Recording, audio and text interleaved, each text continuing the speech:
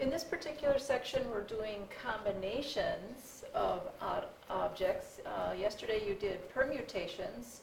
10.1 was permutations. We had a different formula yesterday, NPR, n factorial, n minus r factorial. We're bringing in a new formula today. You'll want your calculator again, and I also gave you Pascal's triangle, so I want you to have that out and handy. Have your cheat sheet out and handy so you can add stuff to your final sheet as well. So, definition for a combination is a selection of R objects taken from a group of n total, where this time the order does not matter. Order does not matter. So here you're thinking about a group of things. It doesn't matter how the group is put together, the order does not matter. In a permutation, the order did matter. Placement was very important. You could only be first, you couldn't get first and third in the same race. That was a permutation from yesterday. Today is combination, order does not matter. Our notation this time is NCR, and the formula is n factorial over n minus r factorial times r factorial. So I'm going to show you how we could do this by hand, and then we'll bring it up on our calculator, and I'll also show you how you can use Pascal's triangle. We're going to try this simple example, 8C3. So I've got 8 objects, and I'm going to put 3 of them in a group. I want to know how many ways I could do that. According to the formula, it would be 8 factorial over 8 minus 3 factorial times another 3 factorial. 8 factorial, 8, 7, 6, 5, 4, 3, 2, 1. 8 minus 3 is 5 factorial, 5, 4, 3, 2, 1. 3 factorial is 3, 2, 1. So now I can start reducing to make this easier. 5, 4, 3, 2, 1 cancels out 5, 4, 3, 2, 1. 3 times 2 times 1 is 6, cancels with that 6. I'm left with 8 times 7. My answer should be 56. 56.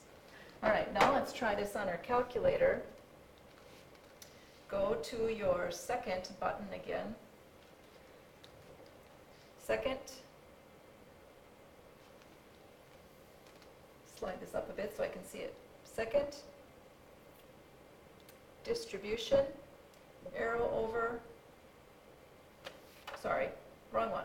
Second. Go to your math button. Math button. Arrow over 3 times to probability. Now we're going to take choice number 3. So if you look at choice number 3, that's your NCR button. Now if you have an older calculator, you would have had to have typed the number 8 first. I have a newer one, so I can type my 8 here. And then 8C3, hit enter, and there would be my answer of 56. If you have an older calculator, make sure you type the 8 first, then go to your math button, choice number 3, and then type your 3, and then you'll come up with your answer again, 56. Okay, now let me show you how to do your Pascal's triangle. We're trying to find 8C3, so 8 means to, this total number right here, means to go to row 8 on your Pascal's triangle. You can go either down the right-hand side or the left-hand side. The rows are symmetric either way. So if you look on the right-hand side, it lists the rows for you. So go down to row 8, and now we're supposed to be grouping this 3 at a time. Here's the one key you have to remember when you're using Pascal's triangle. The first little honeycomb shape where the number 1 is on the inside, that is 0 when you count. So when you're counting over to the left on your honeycombs, you're going to start counting with 0, 1, 2, 3, and then you should be in the honeycomb that's got 56 for the answer. Now you could actually start from the left-hand side as well, so if you go down to row 8 and then start counting with 0, 1, 2, 3, you also get the same answer of 56. Okay, so you're going to be able to use this Pascal's triangle to help you. It's just a little shortcut version.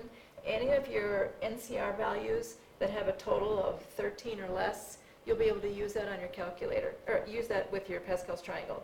I do want you to notice that on the very bottom row of your Pascal's triangle, the number 186 should be crossed off. It's actually 286 that's in there. So make sure that's crossed off on both sides of the very bottom row, row 13. It should be the number 286 and not 186.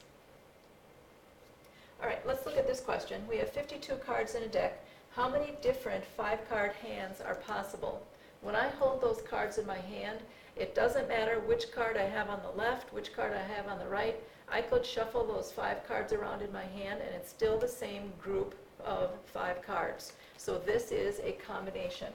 My total is 52 and I'm grouping them 5 at a time in my hand. Now 52 obviously is not on your Pascal's triangle, so now you're actually going to go to your calculator, type 52, NCR button, and then 5. Answers will be big here again for some of these card questions that you'll have in your book. 2,598,960. Second question, in how many 5-card hands are all 5 the same color? Now in a question like this, what we have to do first is decide which color we want. Once we have the color chosen, then of that color total, we will group 5 cards. So if you think about being in a deck of cards, we either have red cards or black cards. That's 2 different colors. So I have 2 colors, and of those 2 colors, I need to choose one of them. That one color, all being the same color, that's the first thing. And then I have to pick out my 5 cards. And means multiply when you're dealing with probability. And means multiply. So I have 2 colors, I pick one color. Once I'm in that one color, there are 26 cards of that color, and I need 5 of them to be in my hand. So I will be punching in 2, choose 1, 2C1 times 26C5. 2C1 is just 2. 26C5, when you punch this in your calculator, you should get 65,780, and then we're going to take that times 2. 131,560. In how many 5-card hands are all 5 red? Now in this particular question, the color has already been chosen, so we do not need to do this first piece where there are 2 colors and pick one color. The color has already been chosen for us. They have to be red cards. So I'm going to go right to the fact that I know that there are 26 red cards in my deck, and I will choose 5 of them. And that answer we saw from up above, 65780, 65,780. Next question. I have 10 books. 5 are fiction, 5 are nonfiction. If order is not important, how many different sets of 4 books can they choose? Order is not important. I just want 4 books in my group. 10 total. Choose 4. 10 choose 4. You could use your Pascal's triangle now. Go to row 10. Start counting with 0, 0, 1, 2, 3, 4.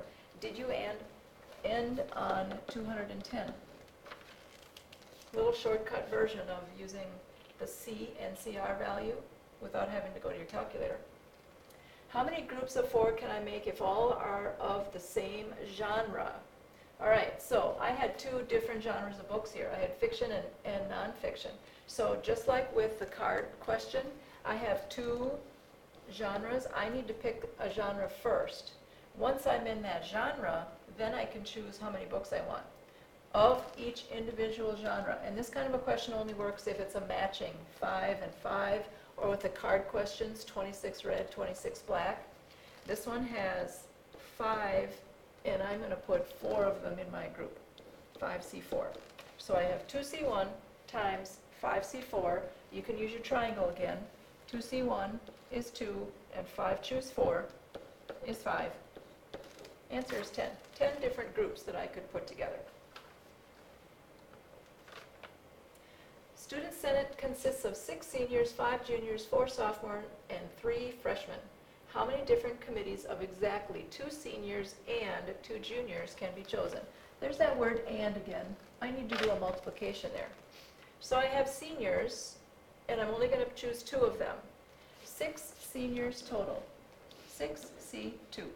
Times by juniors, I have 5 juniors total, and I'm going to choose 2 of them.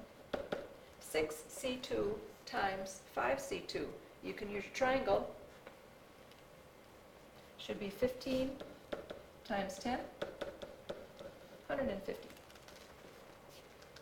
How many committees of 4 students can be formed?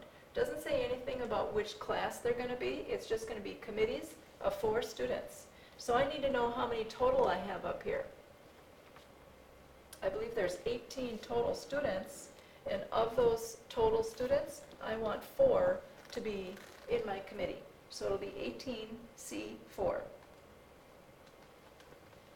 Punch that in your calculator, see what you come up with. I actually don't have an answer written down here, so we'll just trust yourself that you're coming up with the correct answer on your calculator. Now this next one, how many committees of at most 4 students can be formed? Here's one of these special inequalities, at most. That means I could come up to and include 4, but can't have more than 4 kids. But it could be any one of those numbers leading up to that. So maybe I have 4 kids in my group. Maybe there's only 3 kids. Maybe there's 2 in the committee. Maybe there's 1 person on the committee. But maybe I have 18 kids and I don't want any of them to be in the committee. So I have all of those choices that I need to put together. So it's 18, choose 4 kids. Now here I'm using the word or.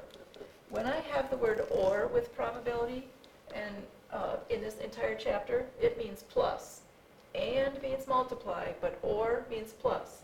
So I have 18C4 plus, I could have 3 people on the committee, or plus, I could have 2 on the committee, I could have 1 person in the committee, and maybe this weird case of I don't want anybody to be on the committee. I need to calculate each of those numbers and then add them all together. Okay, so go ahead, put this on pause. I'll let you do all your calculating, and you should come up with this correct answer, I hope.